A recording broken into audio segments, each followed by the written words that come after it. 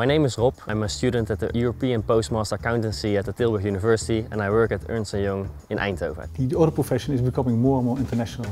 You hardly can find clients, only the very small ones, that don't have international ties. So I have a lot of international clients, I have a lot of international colleagues from the Philippines and South Africa. That's why this international program really fits this international environment. The European Commission published a green paper a few years ago where they indicated that we really need to work towards a European passport for auditors, so that an auditor can do audits in many different countries.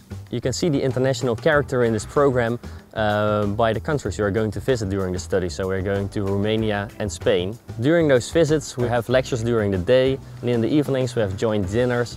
We're going to visit some companies like accounting companies, and of course we're going to visit the cities we are studying in.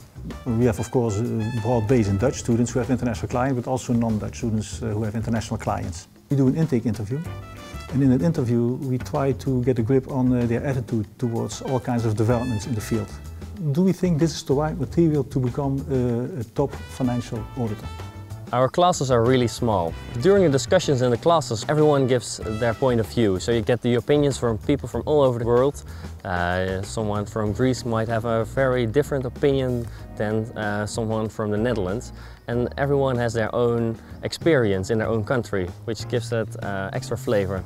We want to have a blended learning approach, so we have the classes in 2 weeks or 1 week blocks, full time, but in between there's all the time 3 to 4 months no classes, and we keep students busy with assignments, supported by e-learning environments. Data mining, business intelligence and process mining techniques are really hot items and important for us as auditors. In our program, information technology and the impact on our profession and the available techniques are fully integrated in the lectures. It is challenging to combine your job and your study at the same time, but the EPMA program makes it easier. The lectures are clustered during November, July and May, so you don't have any lectures or cases during the busy season. The prospects for our graduates are great. There's a shortage of people in the profession, good people especially.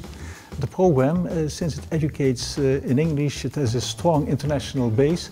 These people have a big advantage when compared to regular postmaster students, for example in the Dutch program or any national program.